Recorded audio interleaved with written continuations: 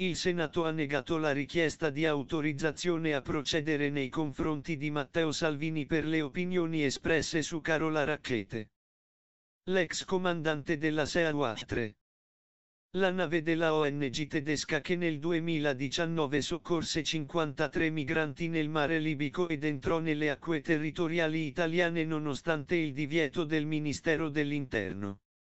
È l'insindacabilità dell'insulto, ha commentato il legale dell'attivista.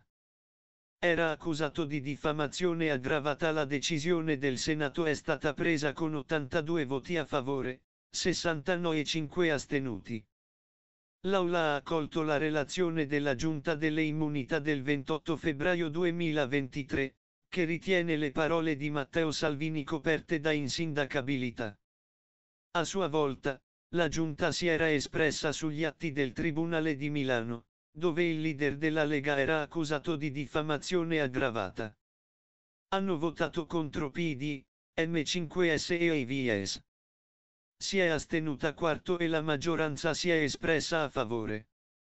Rackete salvò 53 migranti. La vicenda, come detto, riguarda il salvataggio nella zona SAR della Libia, cioè quel tratto di mare nella cui area di competenza lo Stato è tenuto a prestare soccorso, di 53 migranti su un barcone alla deriva.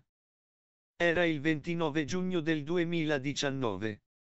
Dopo averli caricati a bordo, la nave comandata da Carola Rackete li portò in Italia.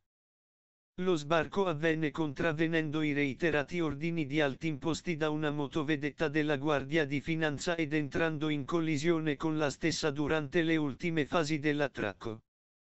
Nell'immediatezza dei fatti Rackete fu arrestata per resistenza a pubblico ufficiale e resistenza o violenza contro nave da guerra. Il GIP di Agrigento negò la convalida l'arresto. L'ordinanza fu successivamente confermata dalla Corte di Cassazione.